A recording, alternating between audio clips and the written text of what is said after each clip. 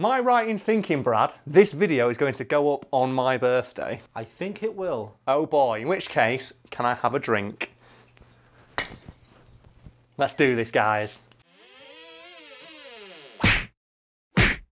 Fun fact, for that scene in the Spongebob Squarepants movie where David Hasselhoff appears out of fucking nowhere and saves the day was written into the script before David Hasselhoff had even agreed to star in the movie.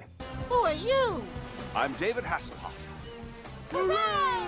Luckily for everybody involved, David Hasselhoff did agree to appear in the movie, and in return he got potentially one of the greatest gifts a human being has ever received. So what gift was this? This was the 12-foot rubber model they made of him to film certain scenes in the movie.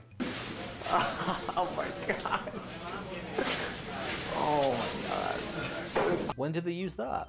And you know the scene where SpongeBob and Patrick are fighting the bounty hunter? Voiced by Alec Baldwin. Did you miss me?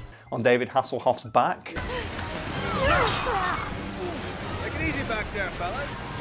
For that. A sentence that I just said that is the second oddest thing that's going to appear in this video, thanks to the existence of this image. So Brad, you've got the picture that's behind me right now, in front of you now. What are your comments about this giant rubber model of Hasselhoff? I mean, it's kind of terrifying, Karl. It is kind of terrifying. Remember as well, that thing's 12 foot long and weighs 1,000 pounds. The thing that makes it even more terrifying though is that David Hasselhoff himself was amazed at how realistic it was, commenting that they somehow managed to get all of his freckles and blemishes exactly right. You know, the hair is, it seems like real hair. Every body hair has been individually placed and it is just incredible.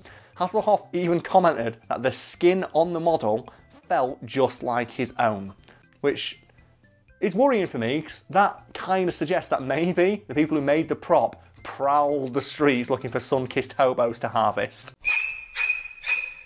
So Karl, tell me more about this model. Well, in addition to being worshipped as a god in some parts of Germany, the model cost in excess of $100,000 to make. Ooh, that's a lot of money. Yeah, it's pretty expensive for like, actually, is it? What's the going rate for a giant 12-foot, 1,000-pound model of David Hasselhoff? I'll have to call my guy. We'll have to have a look. Check on eBay, find out, let us know in the comments. How much would you pay for a 12-foot long rubber representation of your favourite celebrity? Actually, no, that's a bad question, really, isn't it? It's like, a lot of weirdos on the internet. I'd like to point out, this model was not anatomically correct. Who goes online like, I really fancy Johnny Depp, but I don't want a model of him, I want a 12-foot model of him. I don't want life-size Johnny, I want 1.25% Johnny. I want the version of Johnny Depp that I see when I go to the cinema. I don't want Johnny in real life, I want the version of Captain Jack Sparrow I saw on the silver screen. I want it towering over me like some sort of obelisk in an oppressive dictatorship. Oh man, I miss drinking in these videos. It's a shame, because when I drink, these videos, magic fucking happens. The problem is, we can't record 3 in a day, because I get too drunk by the third one, and the third one always suffers. Which is a shame. I'd love it if we had like enough time to record like 2 separate days. So these are fucking brilliant. Drinking videos are always the best. Do you want to take a guess at where they kept this giant model of David Hasselhoff during filming? Presumably some kind of storeroom, right? No, they kept it in David Hasselhoff's house.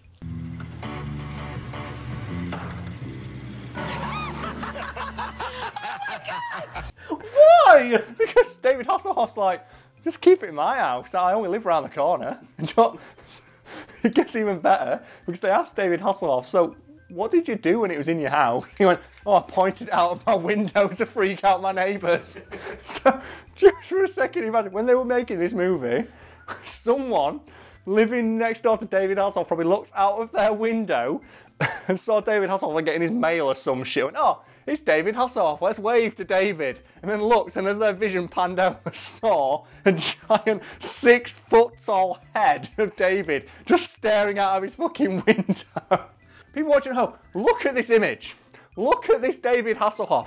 Imagine looking out of your window and seeing that stare through a neighbour's window. That's like the scene in The Simpsons where Bart's in like Ned Flanders' house and Homer builds in that crazy, scary clown bed. He goes, oh, I want to go home to my house. And he looks through his own window and sees the giant clown. I want to go home. No, I don't. So you said at the start that he got a gift for filming.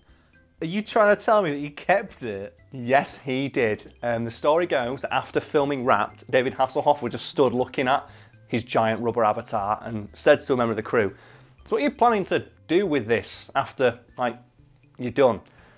And the crew member just stood there, like, just like shuffling their feet, going, "We'd not actually thought about that, really.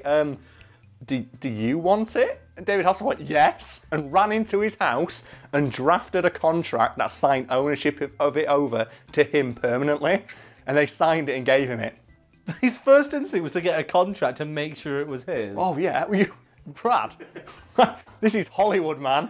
People there don't get married without signing a contract, letting people know what's theirs. Of course, David Hasselhoff was well versed in signing contracts. Of course, his first reaction was, "I don't want to give it to me," and then someone asks for it back. I want this thing to be mine forever.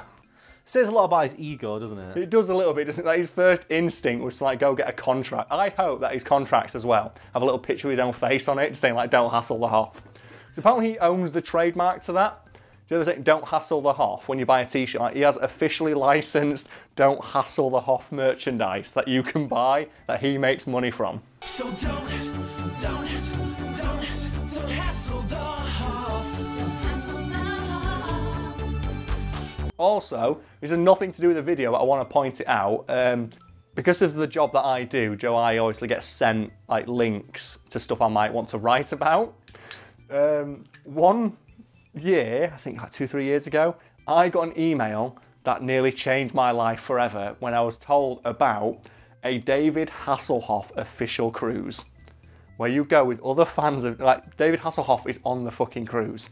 And you go on this cruise with other David Hasselhoff fans, and they have screenings of all his movies, and they play his album on repeat the entire time, and you get to do meet and greets with David, and he walks around the ship. And I, for like a good, like, 2 weeks, was trying to convince other people to go with me to this event, just to see what a David Hasselhoff cruise would have been like, but sadly, it couldn't happen. I hope the entire cruise is on the back of a giant David Hasselhoff. The boat just looks like him. It just pulls into the harbour, and it's just this like 200-foot high, massive David Hasselhoff face. The Spongebob movie was an inspiration to us all, David Hasselhoff fans. So, does Hasselhoff still have this? Unfortunately, no, he doesn't. Like a lot of gifts, he eventually decided, "I'm tired of this," and sold it in an auction a couple of years later. Because apparently there are only so many things you can do with a giant rubber model of yourself before you get bored. Who knew?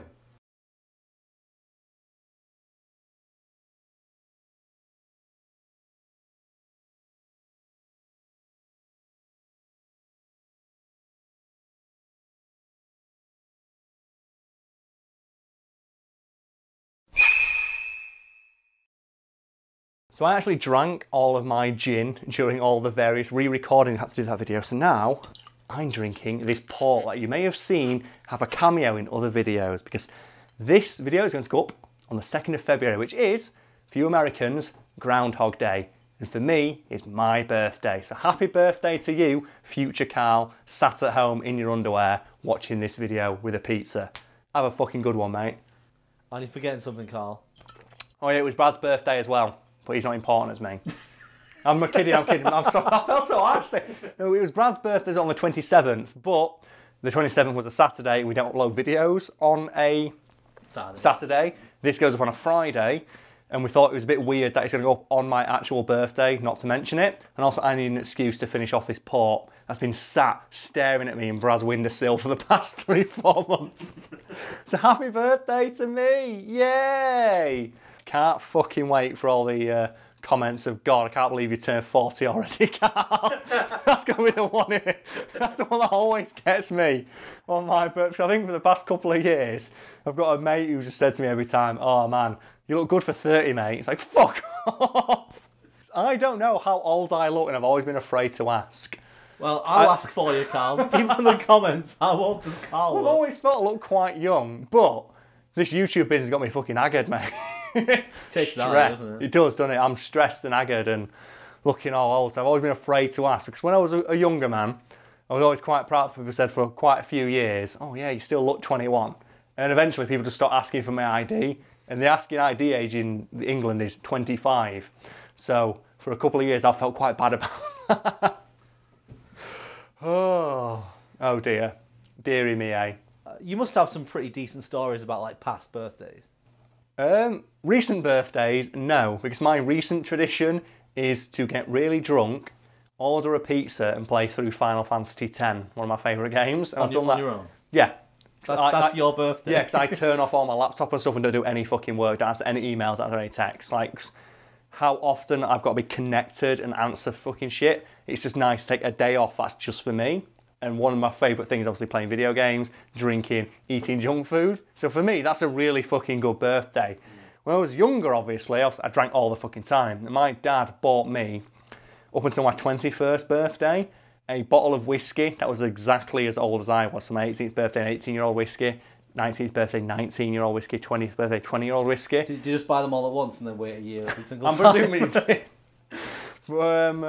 What I used to do is I used to drink that in the shower of the morning before the party of the night before I used to go out. It was only a little bottle of whiskey. I'm not saying giant litre. Didn't spend all Good morning, Karl. Didn't spend all morning in the shower drinking a litre of whiskey.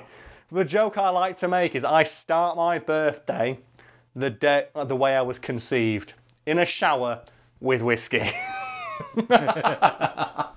Which is quite funny, until my dad went, "You're not far off, son." And I went, "Fucking no, I'm not doing that." No more details, please. I stopped doing that as soon as he said, so I mentioned it to him as a joke, and he went, "Oh, you're not that far off, son." I went, "Fuck it, I'm never doing that again."